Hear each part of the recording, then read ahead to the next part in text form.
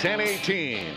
My next guest this morning is researching information for a book he's writing, tentatively titled Railroaded, The Life and Near Death of Canada's Passenger Trains. Travel consultant Greg Gormick says he now fears what he calls Via Rail's looming collapse here in Atlantic Canada. And he joins me on the phone this morning to tell us more about this. Greg, good morning to you. Hey, Rick, why don't you just introduce me as Cassandra? Because we always seem to be talking about how it's failing. Yeah. But it is. It is indeed. And why do you suggest that perhaps Via Rail's days are numbered, at least here in Atlantic Canada? Well, we finally got the laundered version of their latest corporate plan, which is kind of interesting in that it was produced in July of last year, but we're just seeing it now. I'm looking at financial statements showing that they'll have a budgetary shortfall over the next 3 years of $1.3 billion. They're getting rid of the last of the old hands who really knew something about railroading at Via headquarters, otherwise known as Fort Fumble in Montreal. And the new people, they just happen to check off the right politically correct boxes on the application form.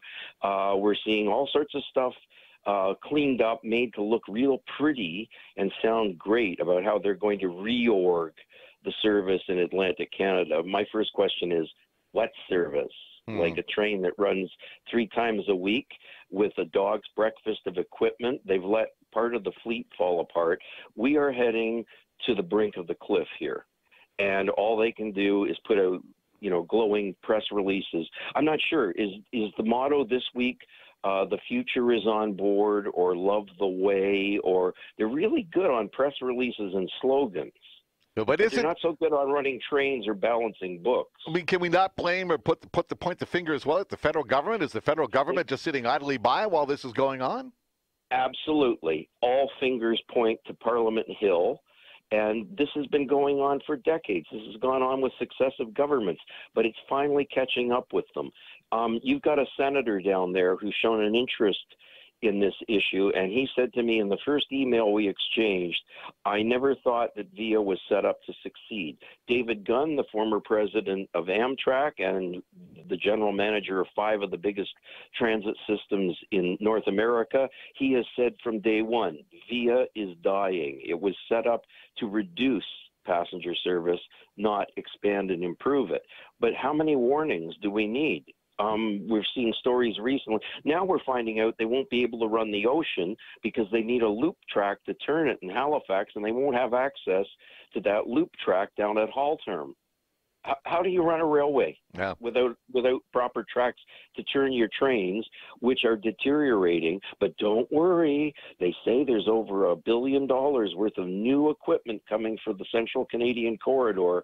Well, maybe. Yeah, that's the Quebec City to Toronto corridor, right? That's where they're focusing all their attention. But there are even problems with that order, Rick. There's the whole thing. And they keep all of this under wraps, and it all goes back to Ottawa. And it's like sunny way, sunny day. Sorry, no. We saw the story the other day about the passengers that were freezing on the ocean. That really doesn't boost passenger or taxpayer confidence, does it? Let me ask you this question, Greg. Is there a demand, you think, in Atlantic Canada for the trains? That are people, not, going other ways to get around and about? Are the trains still something you think that are viable these days?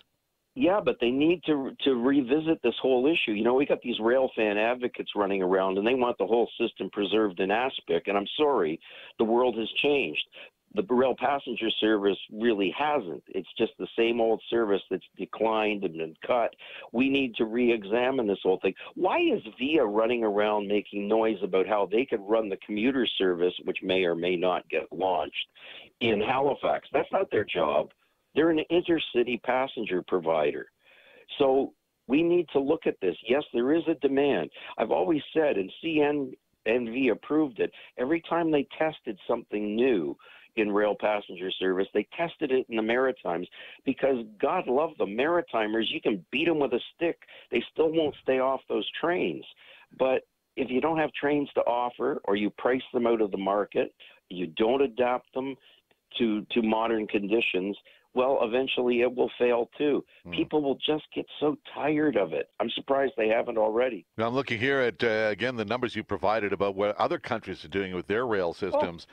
Germany is investing 12.2 billion euros, which is what, 20 some odd billion dollars?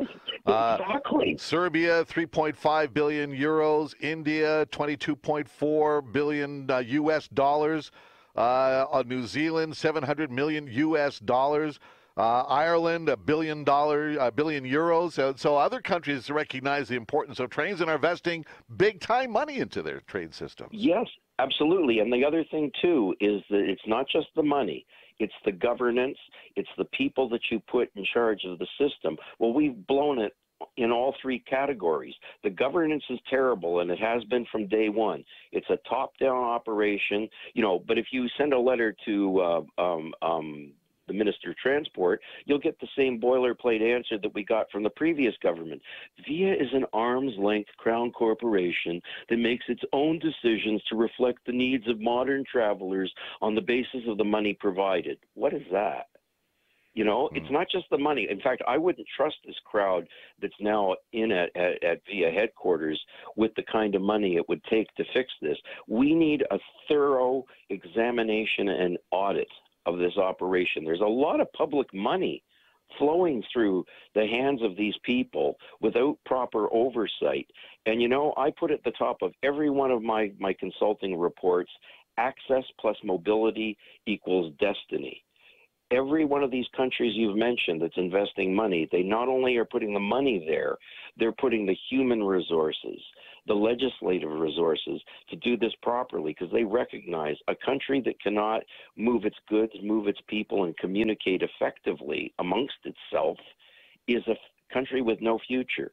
Indeed. Canada was a country based on mobility and access, primarily through the railway. Cards and letters to Marc Garneau, Minister of Transportation, Parliament Hill, Ottawa. It's a free post. And Senator Michael McDonald in Dartmouth.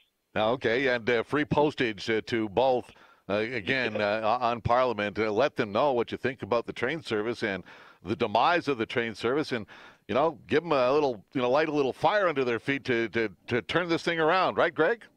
Absolutely. That's what we need. That's what every other country is doing. So let's get on with it. I hope my book will help things along. Oh. Well, when you get that book becomes published, you let us know, and we'll get you back on and talk some more about this. Great. I'll have you to the launch party. Thank you, Greg. Have a good day, sir. Thanks, Rick. You have a great weekend. You too. Bye. Bye-bye.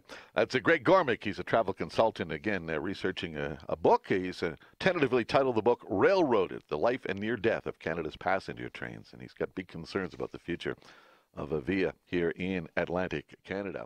Bill